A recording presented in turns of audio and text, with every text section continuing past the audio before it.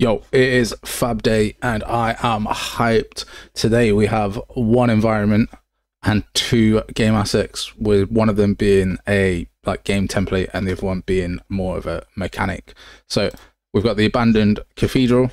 This is quite a large asset. It's about 7 gigabytes and it looks like a photorealistic type asset, just an environment. I've had lots of environments before, but this one's kind of on theme, so we'll be happy with that. We'll take a look at this one. It's available from 5.3 to 5.6. It's nanite enabled as well. Then we've got the advanced asymmetrical multiplayer template. This looks like a very Dead by Daylight type template. There's a killer, you gotta avoid it, but this is sort of more of a full game template. I can't wait to combine the Abandoned Cathedral and this into one project. You'll see that coming up, but all sorts of things going on in this. Very much a multiplayer template. It looks really cool. We'll check this one out as well. And then finally we have the pawn shop system. This is a sales template of, well, a system. It has cash for ATMs, deposits, withdrawals, and has a purchase and sell system with a very basic inventory. The cool thing about this though is that it is gamepad compatible. So if you're looking to make something for menus that is gamepad compatible, this will help you out no end. So we'll get those downloaded and we'll take a look at them. Very excited for this one. We haven't had a couple of systems for a long time, which just been characters and environments. So let's dive in. Let's start with the pawn shop. Backspace to return from menus, enter to accept, left mouse button to activate ATM and browser, and arrow to navigate between menus. Cool, that's simple enough. Pick up this item and we can deposit 150 tunes, dollars, pounds. Bit sluggish on the menu, but other than that, it's fine. We've got a transaction list, that's quite nice. And these icons change depending on what input you're using. We'll take a look at the blueprints in a minute. Visit space door here, really simple. And then I feel like a shader's being used in the camera because it looks really crisp. Right, we'll interact with this guy and we shall sell our smartphone. So now I've got $100 bucks. And then let's purchase a stone from the backyard because that's what we have. We like that. Items. How easy are items to sort out? That is super important for just being able to pick up a project and put it in somewhere else. So actors, we've got an item pickup. The item pickup is dictated by nothing. So this is just a bunch of actor blueprints. So this here, we say that it's a smartphone, we say that there's one of them, and it's got a retail price and a minimum offer. There was no barter system? Looks like there was going to be a barter system. Okay, so there's a subtitle system that we wanted.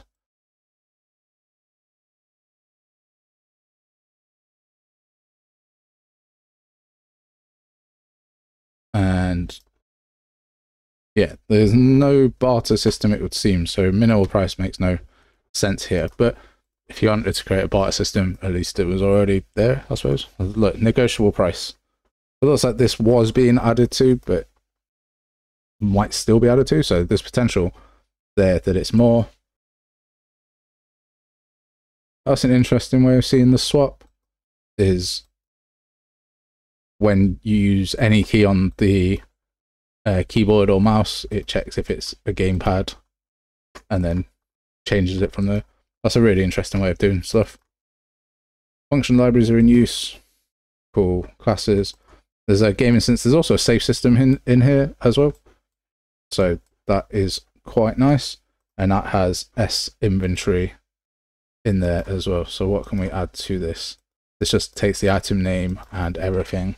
Inventory wise, it depends what you want to do, whether you prefer data assets, whether you prefer data tables, or whether you prefer the act method. There's no right or wrong way about it. This is, you'd have to have an actor for each item, so that becomes quite large. But if you prefer it that way, there's nothing wrong with it at all. BP Shopkeeper documentation is fairly simple on here. Let's look at the actual full documentation. There's a migration tutorial and there's a Patreon, but there's no proper docs, which is a little bit frustrating. But this is quite a basic setup and toolkit, and this is aimed at beginners and is ready to use more or less out of the box. Let's take a look at the advanced asymmetric multiplayer project template. It's spooky. We'll press play. Here we've got the nice little menu set up, nice rain. It's good looking. Got an options menu. See if it actually applies.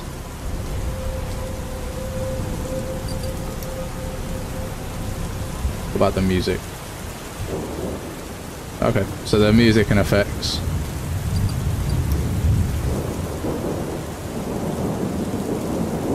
Don't really do anything. That's cool. Credits. That's nice. Like, this menu is really good. Let's play a quick play. 5 players. Join game.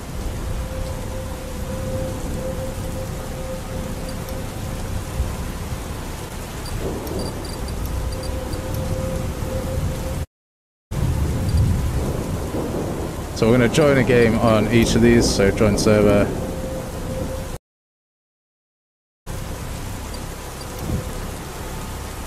And join the server on that one. And then join the server on this one. And then we've got seconds left to start the game. So this is cool. This seems nicely done. There's a few errors when I close down this game, likely to do with the settings. And hopefully we load into a game. No. I mean, it's a bit poor if I can't load into one. How frustratingly annoying.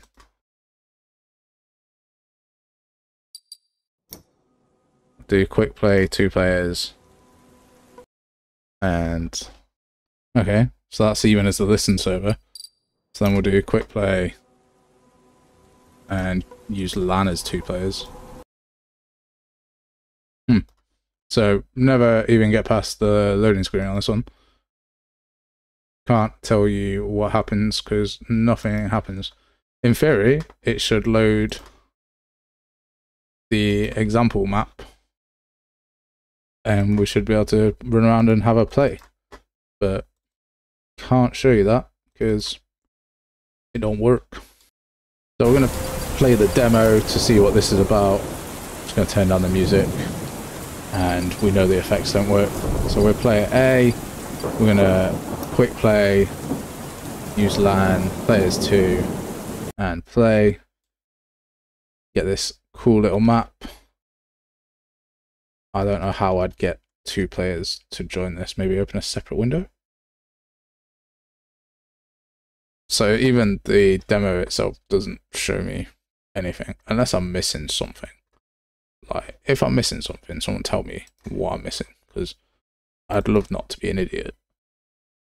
Let's take a look at the actual blueprints, though, so we can see how well documented and stuff they are. Like, there's decent documentation enough, except not here. I think you have to have a good comprehension of the... There's just an ability here that does nothing. Of blueprints and understanding to understand this one. I don't think this is a beginner tutorial or for beginners at all. I think if you can probably use it to learn a bit, but without documentation, I think you're going to struggle. And interestingly, this was last updated in months that don't exist. So I can't tell you when it was last updated. I can't tell you who it was last updated by. I can tell you it was probably last updated sometime this year, but I can't see how it works. So there's nothing here that tells me how to make it work. It was made in Unreal Engine 4. It seems to work there. So maybe it's an Unreal 5 problem, but I couldn't do it. I don't know.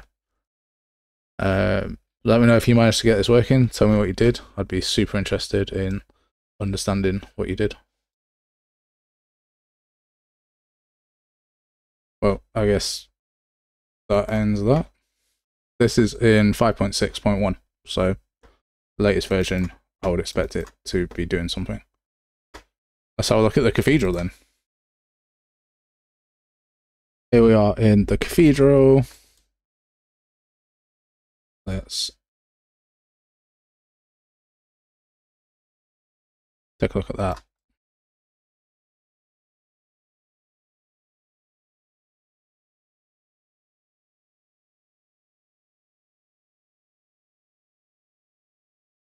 So this is quite a detailed level asset. I would have loved to have got this working with the sort of horror template on here. This has a hole inside. It's just nicely laid out to look at.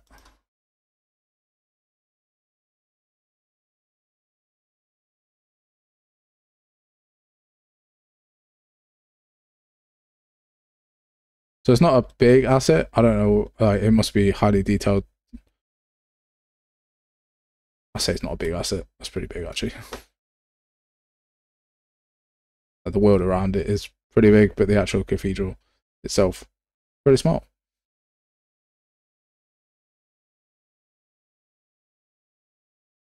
So that's quite a nice one. Look at the overview, see what has been provided to us for this one.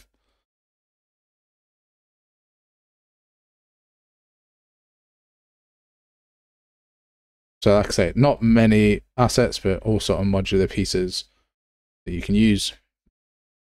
Nothing that jumps out as being super duper unique. We've never had this before. It's amazing. But these are good, solid assets. The fact that they're nanite enabled as well is useful, but it is a large pack. Like 7 GB is quite large. So yeah.